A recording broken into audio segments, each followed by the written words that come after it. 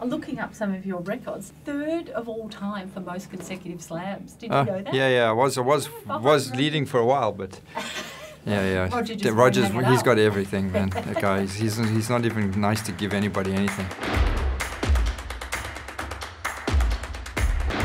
For me, I've had so many good memories here. My better memories were my finals that I made in '92, breaking through, and then I had such a great career. Seats quickly, please. Warm, balmy night, the roof over the top in case of showers. And will it be McEnroe or Ferreira who makes it through to the semi-finals? Quarterfinal men's singles, best of 5 sets, 4-set tiebreak, 5th set advantage. This is what I'm going for. I want to be one of the best tennis players. I'm trying as hard as I can.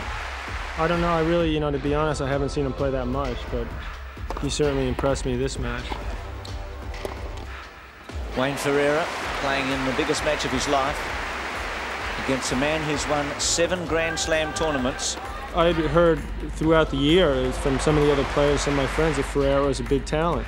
He's an up-and-coming player. I mean, he's one of these guys that could be a top, could very well be a top 10 player without question. It's in, and McEnroe can't believe it. What a shot by Ferreira. And I didn't realize that he moved as well as he did. He moves quite quickly. Where can McEnroe conjure up some magic here? He's very smooth when he moves. I mean, he just played too good. That's the bottom line. I mean, he just outplayed me. Game, 1st set, Ferreira. Game, 2nd set, Ferreira. 6 games. Someone in here asked John if he thought you played the perfect match. There's never a perfect match. You can always play better than you do. I mean, I'm really satisfied in the way I played. I did everything right that I wanted to do, and I felt really confident in everything that I did. And, I'm just pleased that it was over as quick as it was. The game has changed, the technology's changed, the style of tennis has changed. If you look at tennis matches, you look at results at the end of it, it comes down to 1 or 2 points in a match, and it can make a huge difference.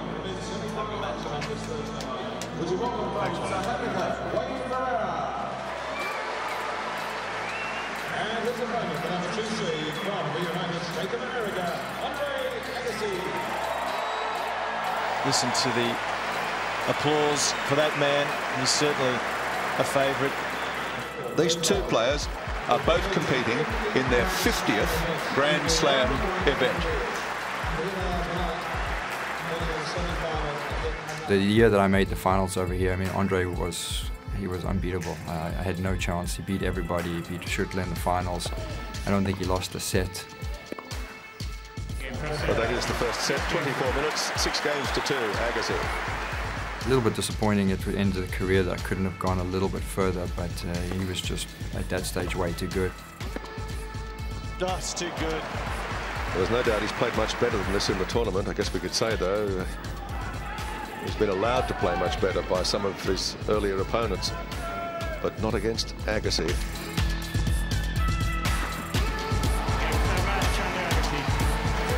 Wayne Ferreira takes his exit, and Andre Agassi through to the final again. You just beat up on poor Wayne Ferreira in about an hour and a half. Do you think you're a better player now than you ever were? I can't be that objective about myself, to be quite honest. Well, give it a shot. I'm stronger, I'm faster, and I have 17 years experience, so my vote is probably yes. So is mine. I have a lot of respect for him. I think he is a very knowledgeable man. He reads and understands the game probably better than anyone that I know.